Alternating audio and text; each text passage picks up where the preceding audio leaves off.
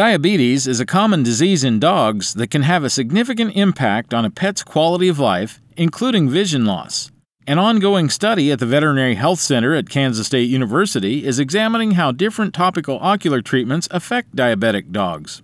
The disease can cause blindness through the formation of cataracts in the dog's eye. Owners will actually be able to see the white spot in the eye.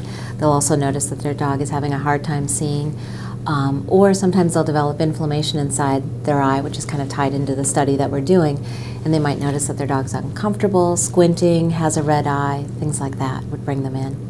In order to restore vision, the treatment of choice is to do cataract surgery, which is called a phacoemulsification. Unfortunately, cataract surgery isn't an option for all dogs, so if we can't perform cataract surgery on them, we try to help them out by providing anti-inflammatory medications. Some of the more common ones are either non-steroidal anti-inflammatories like diclofenac or steroidal anti-inflammatories like prednisolone acetate.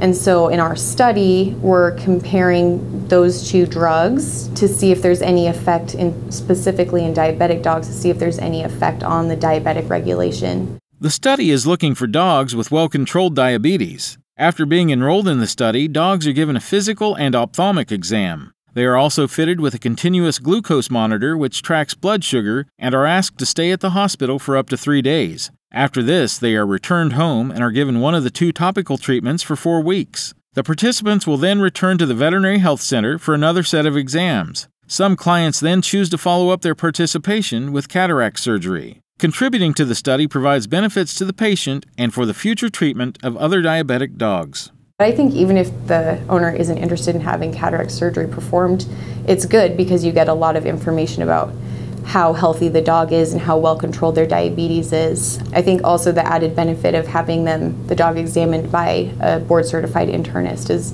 really nice for these diabetic dogs. Our goal of the study is to determine whether or not topical steroids interfere with diabetic regulation. So if we find out that predacetate does affect diabetic regulation, especially in these dogs that we already consider fairly well controlled, we probably would assume that it would affect them even more if they were poorly controlled diabetics. So it would give veterinarians and veterinary ophthalmologists the information to maybe not choose that drug. Owners of diabetic dogs can find out if their pet is eligible for participation in the study or to make an appointment can contact the Veterinary Health Center at Kansas State University at 785-532-5690.